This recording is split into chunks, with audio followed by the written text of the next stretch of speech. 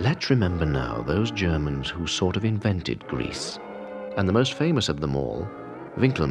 Winkleman was largely attracted to Greek art because of the statues of athletes, because of the physical ideal beauty of males. His homoerotic relationship, his passionate relationship to the athletic ideals of ancient Greece are in a sense, the founding moment for modern classics. And yet we never pay any attention to those erotic elements in Greek culture, and in some respects in our attraction to it.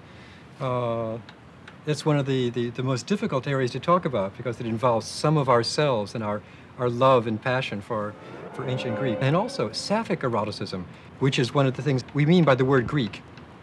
Greek love, Greek eroticism is a paradigm for us, but it's something about which we are very hypocritical.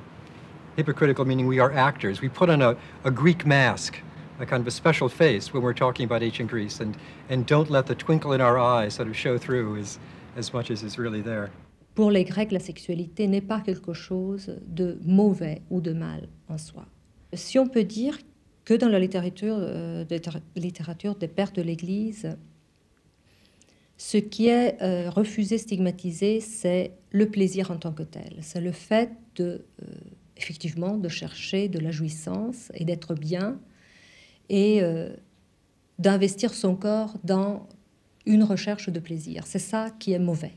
Il ne faut pas jouir d'une certaine façon, disent les pères de l'Église, ou en tout cas, il ne faut pas jouir avec son corps et sur le plan humain. Il faut réserver ça à la contemplation et à Dieu.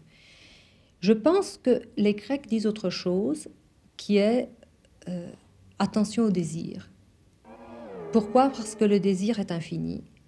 Le désir est un leurre. Le désir est engendré par lui-même tout le temps.